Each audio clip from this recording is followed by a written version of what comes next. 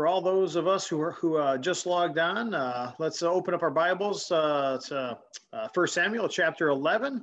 We're going to be try to go over chapters 11 through 15, potentially get into 16 here this evening, but we'll see how it goes. Hope everybody's enjoying this beautiful weather that we have. I tell you what, it's nice being outside and have a t-shirt on and being able to enjoy this beautiful sunshine and another day that God created and just has blessed us with. So hopefully you're able to get outside a little bit after work and enjoy some of that sunshine. But as we get ready for our study here tonight, we're going to just pick up in chapter 11. We've pretty much finished chapter 11 last week, but I just want to kind of touch on where we left off because actually 2 weeks ago, because last week I broke a tooth. So it's been a couple of weeks. So let's just kind of refresh our memory where we left off in chapter 11. In chapter 11, really, we see several things. The Israelites they're still lacking in faith. Big shocker there, right? After coming out of Judges, that the Israelites can lack faith from time to time. But here in chapter 11, we see that they're still lacking in faith, and as evidenced by the beginning of the chapter, we see that. And God has to send His Holy Spirit upon Saul, and the Holy Spirit empowers Saul. It gives Saul courage that he needs for this battle coming up against the Ammonites. It also gives him wisdom and gives him the determination that he needs in order to defeat the Ammonites. And so when you look at this is the second time that God has sent the power of the Holy Spirit upon Saul. The first time we seen was back in the previous year. Then next we see warning all of Israel. And Saul has to give a warning because he hasn't been fully made the king yet by the people. God has made him king in his sight. He was consecrated for this work as king. But we see that Saul's about to give a warning to all of Israel in this chapter. And he gives a warning about what will happen to any of the men who refuse to come out and to fight alongside their fellow brethren in Israel. And so as they go up against the Ammonites. And so as you look at this information, notice what he says in 1 Samuel chapter 11, verse 7 and 8 there that's on your screen. It says that Saul took a yoke of oxen. He cut them into pieces. And he did this because he wanted to sent those pieces throughout Israel by the hand of messengers, saying, whoever does not come out after Saul and after Samuel, so it shall be done to his oxen. That the dread of the Lord fell on the people, and they came out as one man. And he numbered them in Bezek, and the sons of Israel were about 300,000. We know that it says that the sons of Judah were 30,000. So when you think about this number of 330,000, that's a far cry short of what of the men and the people that would have came up out of Israel, because just the men were counted that came up out of Egypt, and it was over 600,000 men. We know that that if you kind of figure average like a family of three, there would have probably been at least 1.5 million people, but 1.8 million to 2 million people that came up out of Egypt. And now the men are dwindled down to 330,000. And so years of idolatry and years of oppression have taken its toll on Israel. And remember, the time of Judges lasted about a little over 300 years. And so like I said, those years of idolatry and sin and oppression that God allowed the people of Israel to be oppressed had taken its toll on the number of people that were available to come alongside their brethren to fight under this new monarchy that's about to get established here in this next chapter. There was a certain number of people that, when you look at it, when they thought about Saul, they originally rejected Saul and they spoke out against Saul. And now the people, the Jews, they want to know who they were that spoke out against Saul as they're getting ready to make him king. And they're formally going to ratify Saul as king over all the nation and over all the tribes of Israel. But Saul, after the victory over the Ammonites in chapter 11, he says, no, we're not putting anybody to death, because the Lord, this is the day for the Lord. The Lord had delivered us from the hands of the Ammonites. And we know that God was with us, that God fought for us, and that God had strengthened us when we were weak and gave us courage when we were fearful. And so he says, there will be nobody being put to death this day. Instead, we're going to come together as one nation, and we're going to come together under one nation, under the monarchy. And so Saul's reign as king officially had begun, and his reign and his hold of the reign of power is officially his. And so God allows the people to have exactly what they asked for, and that is a king. And so what do we see now as we enter into chapter 12? In chapter 12, we see that the assembly of Israel had come together at Gilgal. It had marked this as an important milestone in the Israelite history. And consequently, First Samuel chapter 12 really is a turning point. It's a turning point chapter in biblical history. When you look at this assembly of Israelites that had come together, they ratified the work of the Mizpah assembly, and they finally closed the period of Judges. And so that 300 and some year period is now closed. And now there's a new period in which they inaugurated the beginning of the monarchy, and this period had begun under Samuel and under King Saul. And so when you think about Samuel and really what his role was as priest, prophet, and judge, we're going to see that he's going to continue on during this reign of King Saul as a prophet, and as one that will speak for God. And so even though Samuel is going to retain his influence and his authority as a prophet, Samuel officially ended his rule over Israel. And he knew that it was time for him to take a back seat to King Saul. And so he closes out his judgeship in favor of King Saul and the newly anointed king that was anointed by God and chosen by the people.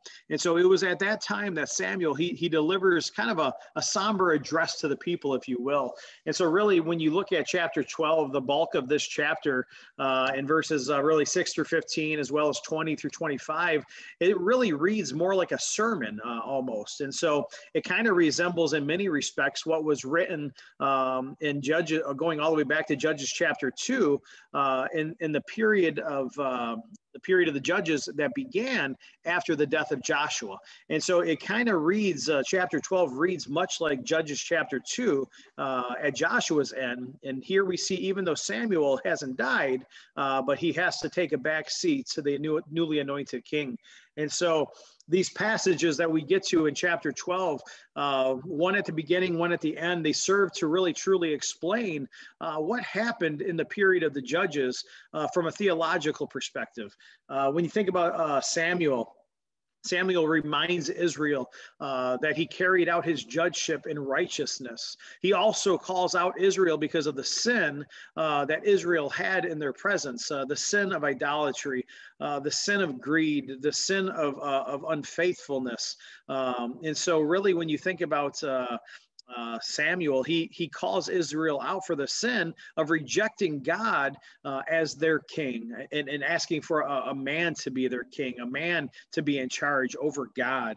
And so the people of Israel, they eventually they ask him to pray on their behalf, and we're going to look at that here in a second. But we also know that Samuel, he confirms that God will continue to provide for his people Israel if, and this is the key word, God will continue to provide for his people Israel. We learn in this chapter 12, if they will put away their idols, if they will turn away from sin.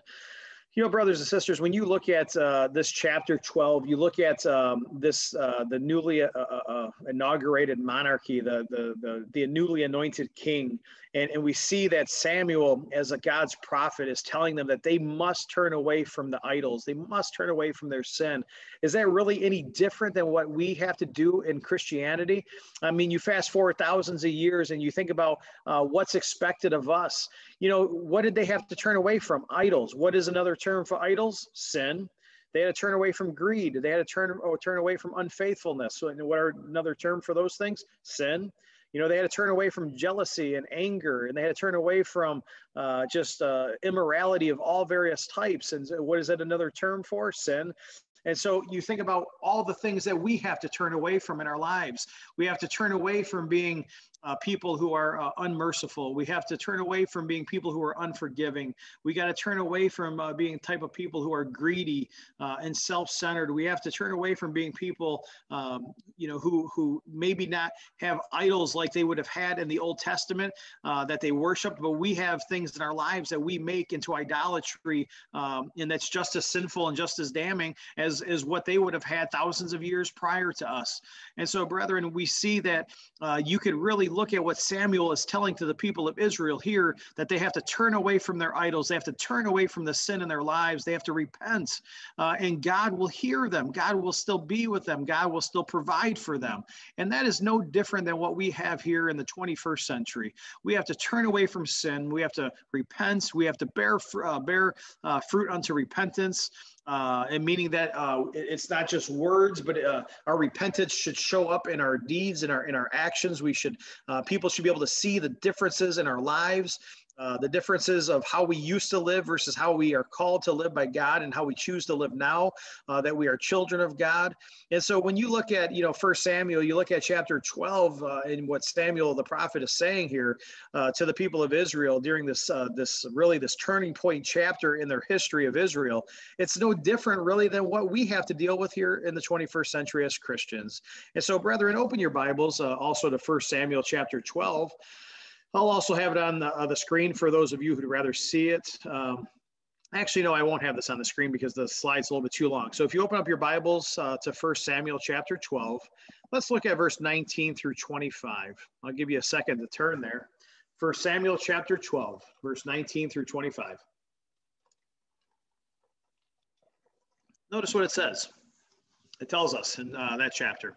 Then all the people said to Samuel, Samuel, pray for your servants. Pray for your servants to the Lord your God, so that we may not die. For we have added to all our sins this evil by asking for ourselves a king. Samuel said to the people, do not fear.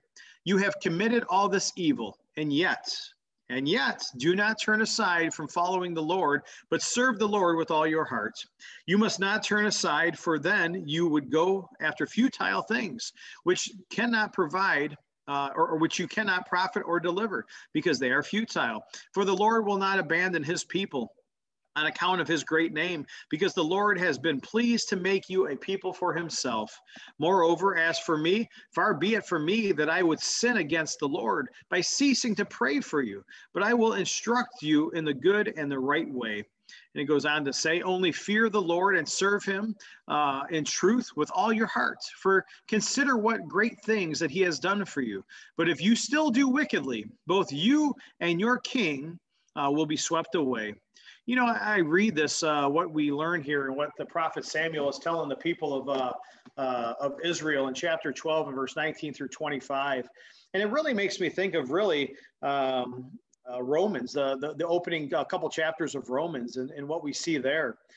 In Romans chapter 1, notice what it says in verse 16 and 17. For I am not ashamed of the gospel, for it is the power of God for salvation to everyone who believes. Well, it's not just belief. Remember, what is biblical faith? It's belief, it's trust, and it's obedience working in harmony together. And so it says, for it is the power of God for salvation to everyone who believes, for the Jew first and also for the Greek. For in it the righteousness of God is revealed from faith to faith, as it is written, but the righteous man shall live by faith. Notice what it says, the righteous man shall live by faith. Faith is belief. It's trust in the promises of God, and it's being obedient to God. What do we see here that the prophet Samuel is telling the people of Israel? It says, for the Lord will not abandon his people on account of his great name, because the Lord is pleased to make you a people for himself. Moreover, as for me, far be it from me that I should sin against the Lord by ceasing to pray for you. But I will instruct you in the good and right way. Brethren, you see what Samuel is telling the people here. It says actually, even in verse 20, it says, do not fear. You have committed all this evil, and yet do not turn aside from following the Lord. But we are to serve the Lord with all our heart, he's telling the people of Israel. It's no different than the New Testament times. As Christians, we are to love the Lord our God with all our hearts, with all our mind, with all our soul. We are to serve the Lord our God in that capacity. With a sacrificial type of love and service to the kingdom, just as Christ Jesus had for his creation, his people. And so we see, brethren, that we are to not be ashamed of the gospel of Jesus Christ, like we learn in Romans chapter 1, and we know here in 1 Samuel chapter 12 that the people of Israel, they shouldn't be ashamed of really the law of Moses, or they shouldn't be ashamed of being called children of God. And so that's why they recognized in the very beginning verse there in verse 19, they're asking Samuel to pray for them, because they realized the sin that they committed by asking for a man to rule over them instead of having God to be their commander in chief, to having God be their king over them. And so they realize when Samuel brings this to their attention, they're pricked in the heart. And so as we continue on here, once again, we see that God, he reconfirms his continued commitment to Israel as long as they will turn away from the sin in their lives and turn back to serving him with a spirit like Samuel, a spirit of righteousness, a spirit of obedience. And so that they needed to have a commitment that was really forged and based in obedience, and always be, and it needed to always be that way.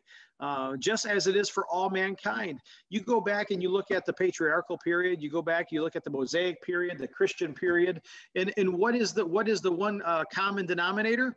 That God demands obedience. He demands obedience to his word. And so, what happens in all three dispensations? What do we see in the patriarchal era? What do we see during the time of Noah and the ark? We see that God had caused, God had seen that the hearts of mankind was evil all the time, and so he was saddened that he even created us and that he made us, and so he allowed a flood to come upon the earth and destroy all the people on the planet except for 8 individuals who got into that boat.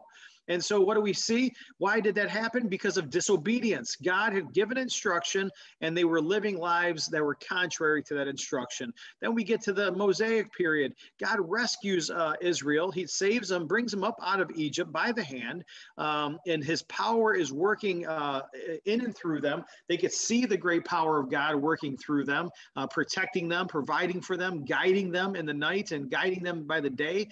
And yet what do? They turn away from God and living lives of disobedience. And so what God allowed the oppressed, allowed to lose their, because of their constant grumbling and complaining and disobedience to the word of God. What do we see in the New Testament? We know that when Jesus returns in flaming fire, it tells us in 2 Thessalonians chapter 1 that Jesus is going to take vengeance on 2 groups of people, those who are not obedient and those who do not know Christ. And so, brethren, we see that there's a common denominator no matter what period or what era that you study. God expects obedience. And when God does not get obedience from his creation, there are consequences. And so, brethren, we need to understand that has been that way since the beginning of time, and it'll be that way until Christ returns. When we think about Samuel, he'll continue to offer his guidance, as we learned there in at the end of verse 24 and 25 there of chapter 12. He's going to continue to offer his guidance and his righteous work on behalf of God as a prophet of God. Samuel backs up his message and he confirms that he still is God's prophet. And what I mean by that is in chapter 12 we see that he provides evidence that he is still God's prophet and that he is still pleasing in God's sight, because he tells them that he's going to pray for a thunderstorm to occur, and we see that God miraculously brings about a thunderstorm just as he had told Israel in that chapter, and it comes about at that very moment. And so the people of Israel, they all realize that Samuel still walks in the ways of the Lord. They realize what a righteous servant he has always been, even though his sons were not, and they did not walk in his ways. But we know that Samuel was righteous up until all the way to the day he died, and serving God in all the various capacities that God had asked him to serve. And so all future prophets, brethren, will have that very same relationship that Samuel had with King Saul, as well as with the priests, that the prophets are going to be sort of a mediator, if you will. They're going to be mediators, and they're going to be guides in moral matters for the kings, as well as to make sure that the priests are doing what they're called to do and what they're supposed to do. And now we get to chapter 13. And as we get into 1 Samuel chapter 13, the purpose of really chapters 13 through 15 is to really document the decline of King Saul and his reign.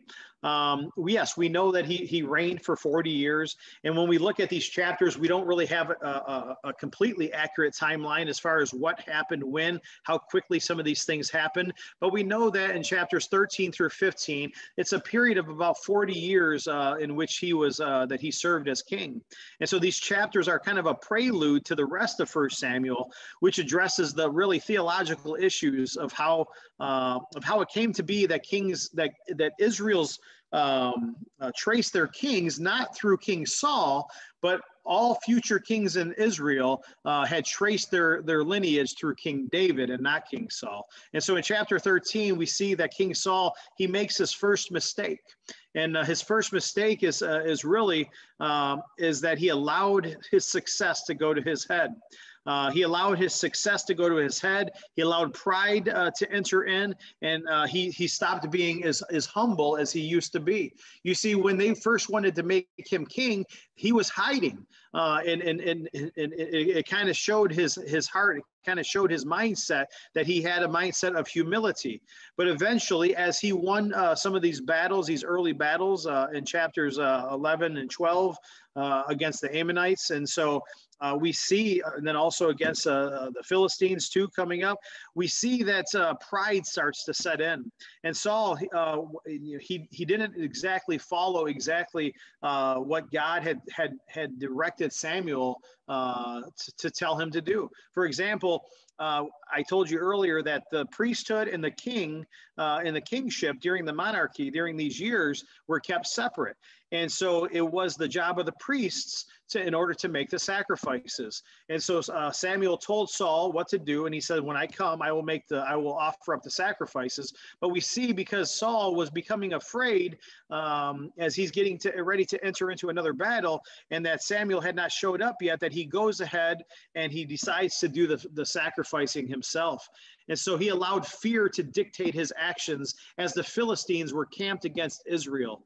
And so Samuel told him specifically to wait 7 days, and that he would instruct Saul as to God's will, and he would offer the burnt offerings when he came.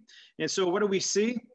We see that Saul's his self-importance, if you will, his sense of self-importance kind of gets in the way, because, like I said, pride and his ego are becoming more and more inflated as time goes by. And so he figured he didn't need a priest to offer up the sacrifices, and he takes it upon himself to do these things, and he gets rebuked for doing them. Remember, the role of the king and the role of the priest are to be separate during the monarchy.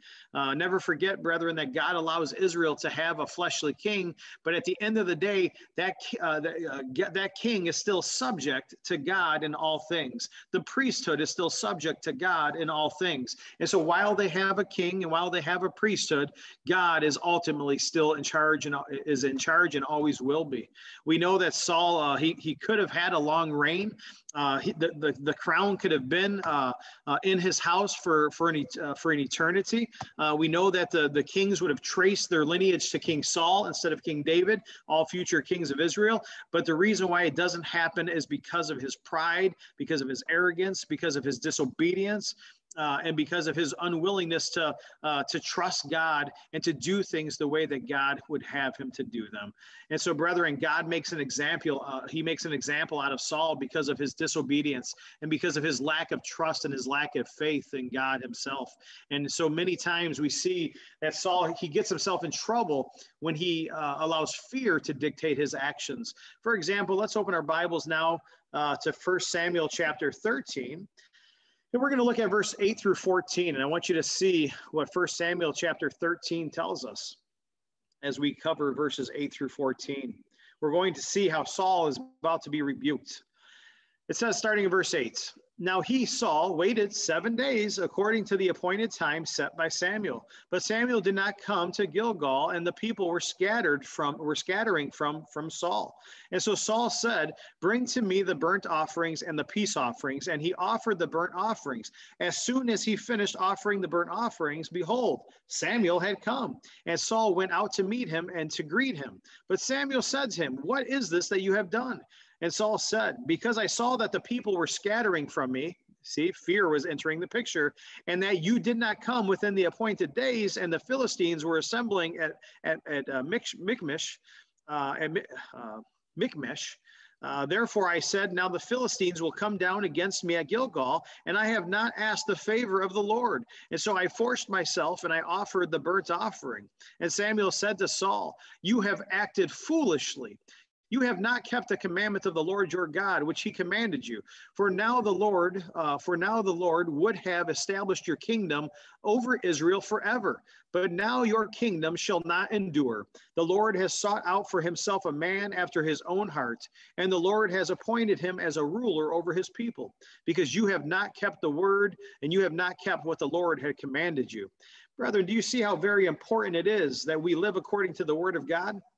Do you see how important it is, and how important it was during as the first king in a long line of kings during this time of monarchy, during this new chapter of Israelite history?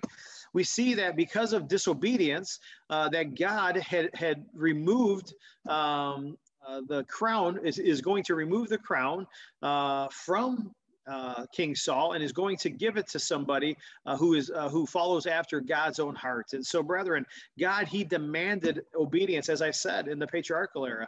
He demanded obedience in the Mosaic era. He demands obedience now in the Christian era. And when God's people are not obedient, then we will have to suffer the consequences of our broken relationship with God. And that's exactly what King Saul is going to have to do, because his relationship has been broken with God. And now we get to chapter 14. And in chapter 14, it focuses on a battle that's in the mountainous area of Gibeah and Michmash. It must have been earlier on in the reign of Saul, because in this chapter, Saul is depicted, is really truly depicted not so much as wicked, but instead he's depicted as foolish and frustrated.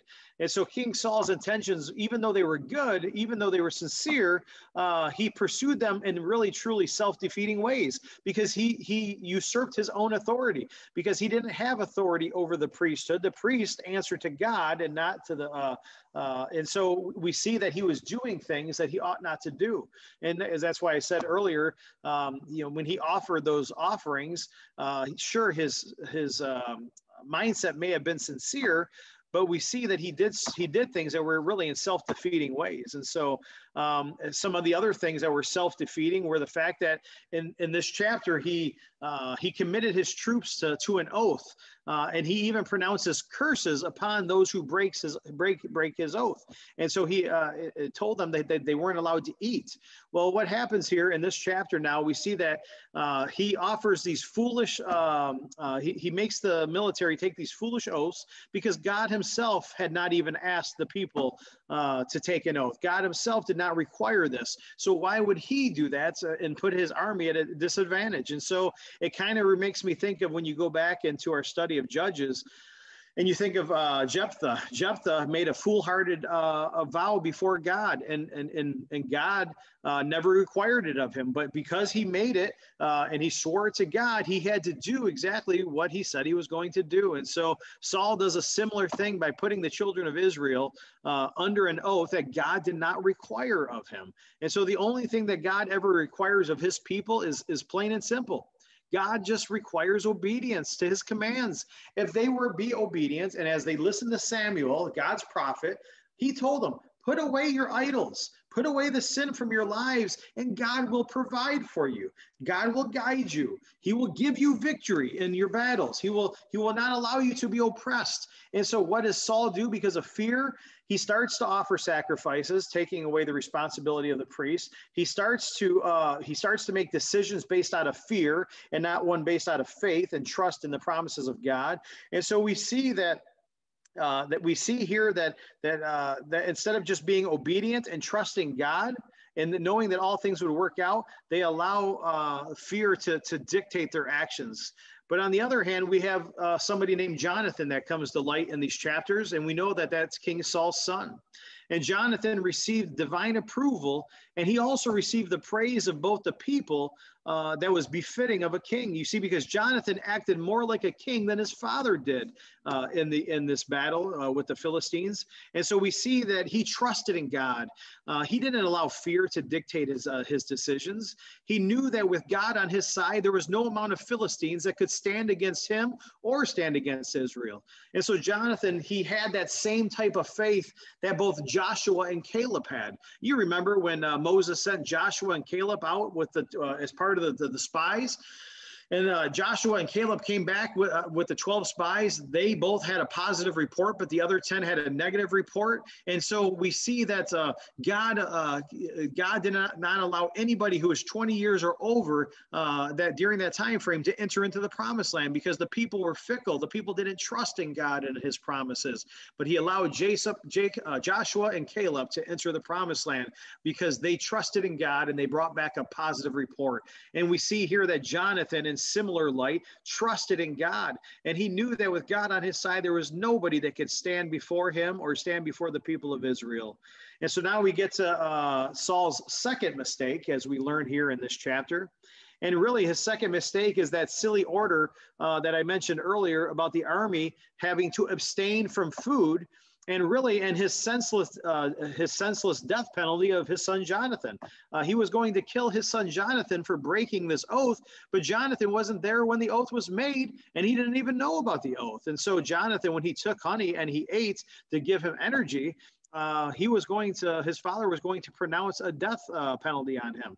But the people of Israel, they knew that God and his power were with Jonathan when he gave this victory to Israel, and that he didn't violate his conscience. He didn't violate the king's decree. And so the people vehemently stood up and they protested King Saul's decision to put him to death. And so because King Saul was fearful of the people, he decides to backtrack from that. And so Jonathan had put his trust in God, and he didn't allow fear to overtake him as his father did. And we know that King Saul, he was still disheartened. We know that King Saul was still saddened by the previous chapter's pronouncement from the prophet Samuel, that God was going to remove the crown from him, that he was going to remove it from his lineage and from his family line, and that he was going to crown somebody in the future. He was going to anoint somebody king who was after his own heart. And so what do we see? Luckily for Israel, Jonathan was a righteous man in chapter 14. He was a righteous man. He was a God-fearing man and a wonderful servant in the kingdom, in the Israelite kingdom. And he goes on to be a wonderful friend to the next king, the anointed king, and that'll be King David. And so, brethren, we're going to end. We don't have into chapter 15 and 16. Pick up in 15 next. Continue our journey through First Samuel. And remember, this isn't meant to be an in-depth study. It's just a high-level overview so we can have an understanding, really a quicker understanding of what these books are, why they were written, what are the main things that we could ascertain from this information, and how it affected really the history of the Israelites. And then also too, to see how eventually you're going to see, as the literary prophets come on the scene, where God prophesied, 60 major prophecies that the Messiah was going to fulfill in his life. And so we'll talk more about that as we move forward into these studies. So I hope this study was good for you for this evening. If you have any questions on the information, or if you ever have any questions, please feel free to call me, text me, email me, whatever's easiest for you. And I'd love to answer those questions for you. Let's go to God in prayer as we shut the lesson down for the night. Heavenly Father, we thank you so much for this opportunity that we have to gather together using this technology that you have given us to study the Bible and to continue to come together. Even though there's a time and distance between us, we still come together here in the middle of the week to study your word as the local congregation and as a body of believers. And I just pray, Father God, that everything that we do, we can look to this information and we can ask ourselves, Father, how can we apply this to our walk here in the the 21st century? How can we apply this to our Christian faith to see how your people acted and reacted in the Old Testament and how we are to act and react in the New Testament? I pray, Father God, for all of us to have the wisdom that we need in the discernment of the scriptures in order to be pleasing in your sight. My God and my Father, we pray for that. We have many people on our prayer list at the Lincoln Park congregation, and we pray, Father God, that you be with each of them and you bless them as they would have need. For I know we have many various needs, whether it be physical, emotional, spiritual, and even financial. And so, Father, we ask blessings on each as you would have need, as they would have need, and we know that you know all things before we ask. Father God, we pray for our country. We pray for the leadership of this country in this new administration. We pray for them to come to the knowledge of the truth of your word, so as they make decisions, that they're decisions that align with your standards and your ways. And I just pray that as the administration makes these decisions, they come to understand what you call right and what you call wrong, and how it is many times vastly different than what we as mankind would call right and wrong. We pray, Father God, for our military. We pray for them, that you protect them, that you watch over them, and you allow each of them to do their jobs and their duties to the best of their ability, and that they could go home safely each and every night. We pray for our first responders who protect our communities locally. And we just pray, Father God, for all of our medical personnel who are fighting tirelessly and have been for quite some time now during this pandemic, and just truly serving their communities and with a spirit of compassion and mercy. And so, Father, we just pray blessings on all involved. Father God, we love you so much, and we thank you and ask you for all things in Christ Jesus' name. Amen. Thanks, brethren. I hope this message, I hope this study you found well tonight, and we look forward to seeing you next time.